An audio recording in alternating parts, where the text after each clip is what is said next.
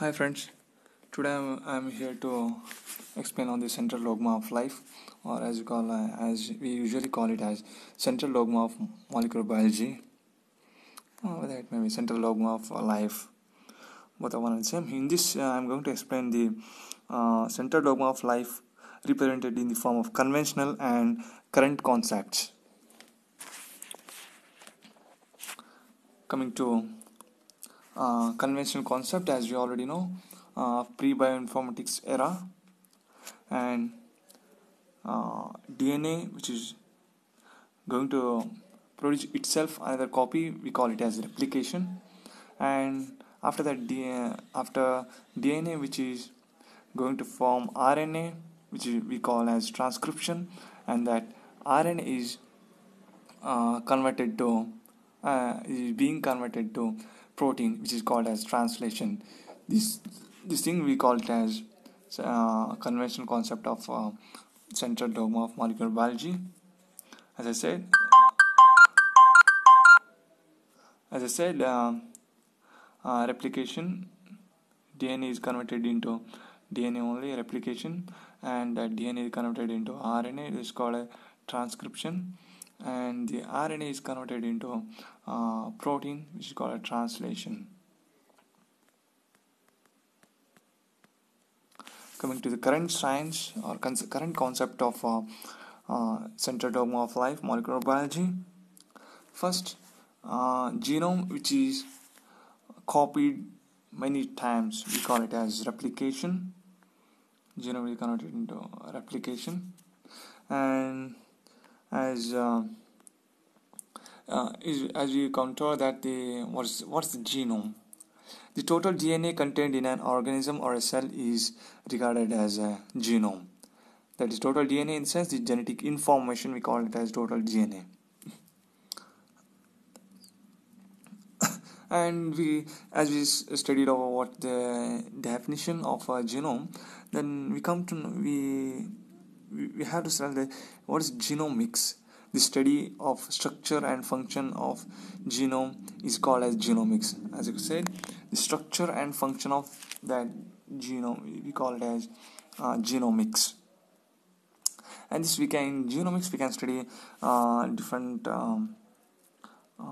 difference like what do you call that, structural genomic and comparative genomics. And the structural genomics refers to the structural motifs and complete protein structure, and comparative genomics involves the study of comparative gene function and phylogeny.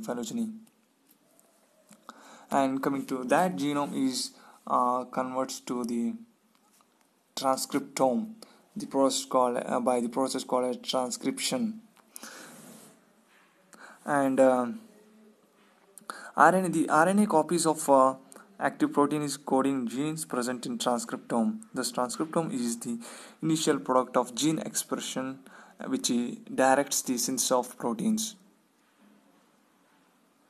And it's a main part which is responsible for the transcription, which is middle part to synthesis of the protein structure. It's an important process, and which directs the synthesis of the proteins. And we coming to transcriptome. As we got to know what's the transcriptome, then we need to study what's this transcriptomics. And the study of transcriptome that involves all RNA molecules made by cell, tissue, or organisms is called as transcriptomics. And the genomics. And this transcriptome is converted into protein by the process called, as I said, the translation. And proteome, the cell repertoire or repository or storehouse of proteins with their nature and biological function is regarded as a proteome. As I said again, I will clarify this one again. Proteome means the cell repository or storehouse of proteins with their nature and biological function is regarded as proteome. As I said, the proteins are which are stored in their nature and biological function. And this proteome represents entire range of proteins and their biological function in a cell. Entire range of proteins, whatever the proteins present, the entire range of proteins and their biological functions in a cell. And coming to what do you mean by proteomics?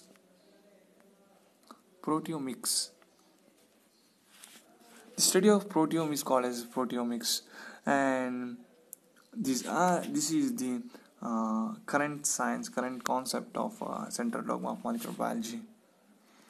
And we studied the genomics, transcriptomics, proteomics, and the another one which is major in present science. So again, it's one of the thing, and we call it the metabolomics. Capability of a cell, tissue, or an organism to synthesize small molecules is known as metabolomics. As I said, metabolomics, metabolomics.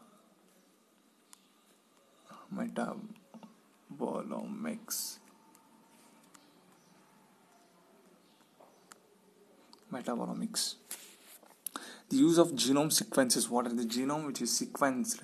ATGC, like sequenced. Sequence analysis for determining capacity of cell or tissue of organism to synthesize small molecules. Using the genomic sequence analyze for determining the capability of a cell, the capacity of cell or tissue or organism to synthesize small molecules, that is called metabolites, is called as metabolomics.